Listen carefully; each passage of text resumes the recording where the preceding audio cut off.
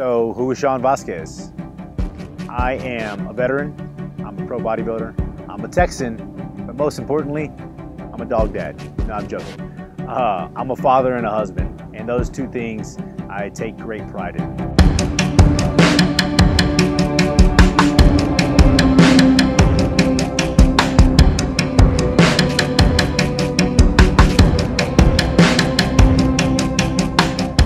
Bodybuilding for me was interesting.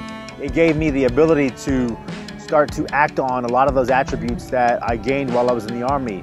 The main one being discipline, right? I was addicted to the transformation. I was addicted to the outcome, you know, doing well. Who doesn't love to win? You have to dig your heels in, and you have to get comfortable with being uncomfortable and being in the element and not missing your training, not missing your meals, like I've said, and being extremely disciplined day in and day out. So it leads us to where we are now with Pride. There's a trend with me. I try to extract the positive attributes that I've gained in those situations and bring them with me here, and that my family can be part of, because we are a family-owned and operated business. And I will continue to do that with Pride so that wherever life takes me, I can still live with pride.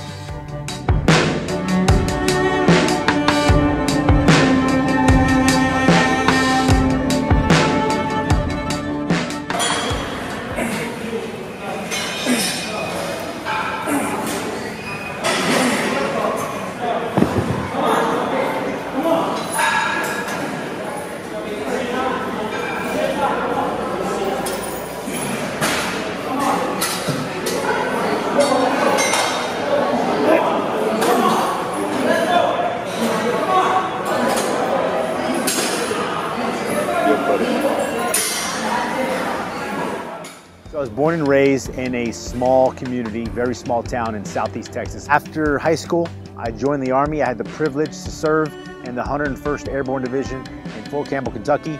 So there are a lot of things that I'm able to extract from the Army and from my experience there and use it. And it helped me in college, it helped me in bodybuilding, it's helping me now as an entrepreneur and more importantly as a father.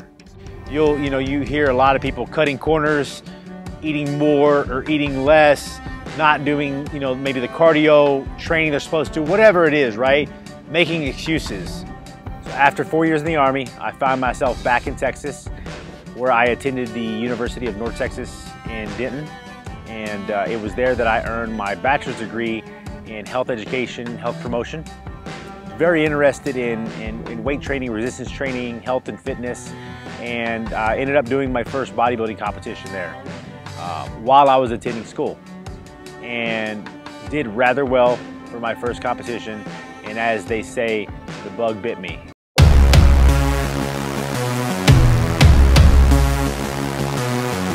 That was the highlight of the weekend for me, being able to share that moment with all the friends and family. And then do my pro debut, something that I never thought would be possible.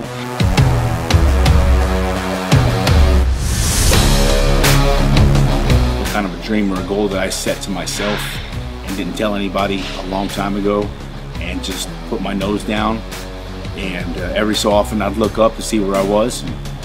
I wasn't there yet, and I'm still not, so I put my nose back down and get my ass to work, and that's what we did.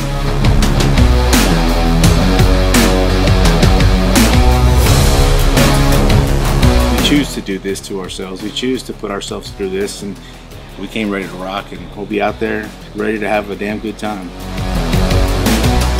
So a lot of those attributes that I picked up while I was in the Army, allowed me to continue to have those successes in bodybuilding, which ultimately even led me into a career into sports nutrition. I was actually a sales manager for the Southwest region, which has a lot to do with where I am today because of the relationships, the things that I learned working for that company.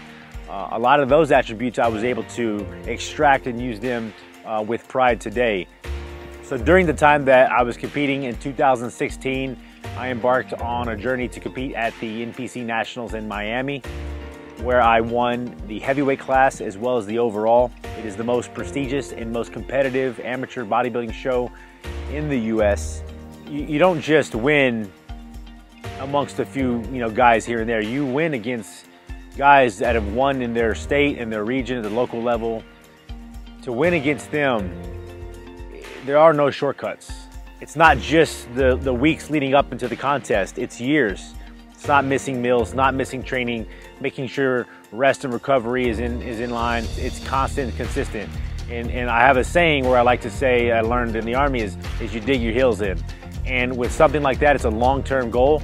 Just as businesses, you have to dig your heels in, and you have to get comfortable with being uncomfortable and being in the element and absorbing that and being okay with that, and not missing your training, not missing your meals, like I've said, and being extremely disciplined day in and day out. Because if I didn't, somebody else would have.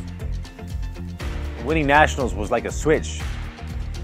In my head, all that I put into it, I realized, like, okay, you can have what you're willing to work for. So it leads us to where we are now with Pride.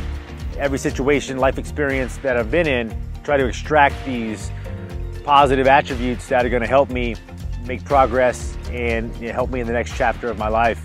And that's where we are. So the discipline, the integrity, bringing the human aspects and personal touch to it, that's where we are with Pride. It's the same thing that I want to deliver with Pride. All of those great attributes that have been afforded to me, I want to bring them to the company and to the products and to the consumers, to you.